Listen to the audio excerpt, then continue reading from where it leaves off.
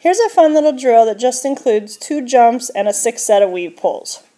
Your dog is just going to do a figure 8. Jump, weave, jump, weave, jump, weave. First time you're going to put in a front cross.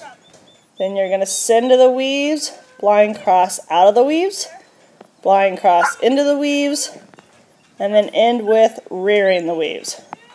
Great for entries and exits. Be sure to do the other side. Start with the dog on the right, which I think this direction's a little more difficult. Front cross, send to the weaves, more difficult, blind out of the weaves, blind into the weaves, end with the rear cross. Once you've mastered the 6 set of weave pulls, try it with 12. And in class we also did a straight tunnel instead of the weaves, and that was a fun little exercise as well.